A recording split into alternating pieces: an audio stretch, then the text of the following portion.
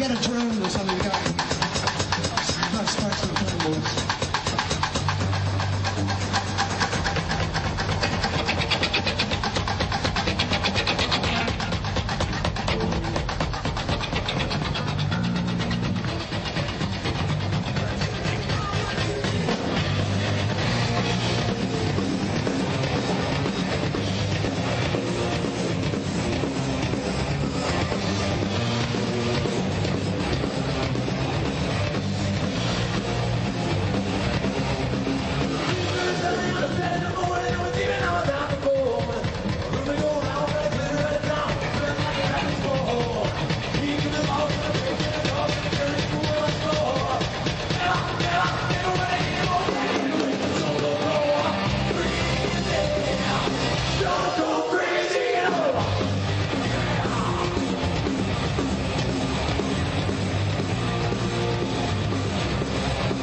Slash is very, open about. We were very open about. We'll just leave it between you guys. If you guys can't work out between, then we'll toss a coin.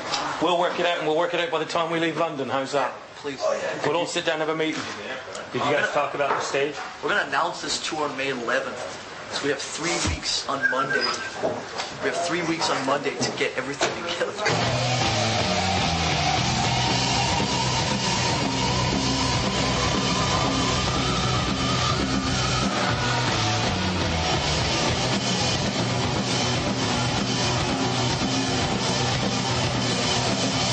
But to see, Brian and Tony together, just standing there, actually to see Tony play rhythm guitar, which is what he usually doesn't do that.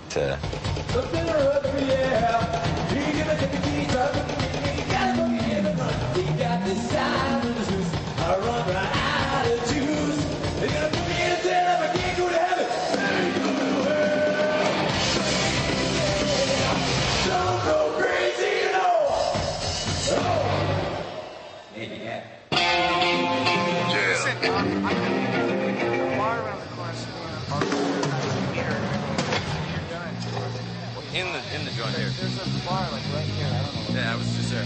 Oh, you can take me over there? Sure. Yeah? Right. I see over. Slash is really into the thing with the pits. Everybody's into it. It's a great idea, Lars. You don't have to sell it to me, man. 2 weeks. Start back in Mexico for 3 days. Some sun. Watch your step, man.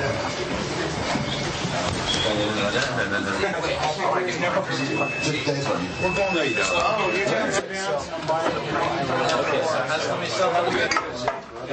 you're Who are you, anyway? Slash's liquor roadie. No, I mean, I know how to turn the amps on, but then it's the standby thing that gets you. No, there's something else. It's got him split into different channels. And I'm like, I've done it before. I have done it. The problem Axel had with that one thing with the pits was that he thought it went out too far. I stayed out of that conversation. That's between James and Slash, and I think we're going to try and see if we can get James and Slash together. No, So you think that Slash is into it, then he just has to convince Axel, right? I just had like... Oh, man. I'm sorry. Push it on me, Dick.